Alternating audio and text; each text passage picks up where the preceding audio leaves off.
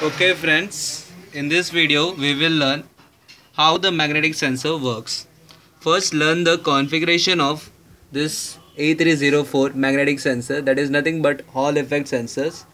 Here the first pin of this sensor is nothing but the supply sensor. It gives the plus 5 volt for the sensor for its operation, and coming to its second pin, it is ground pin. It will provide ground to this sensor. And the third pin is nothing but the output pin. It will give 0 whenever the magnet is near the sensor, and it will give 1 whenever the magnet is far away from the sensor.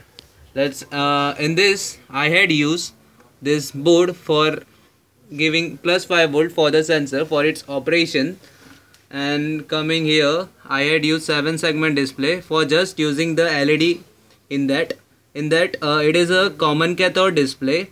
The common pin is connected to the output pin of this A304 Hall effect sensors, and one of the LED pin is connected to the supply. Okay, when the magnet, so we will see the working of this. When the magnet comes near the sensor, you can see this LED is glowing. You can see this LED is glowing. See, when the magnet comes near the sensor, the LED starts to glow.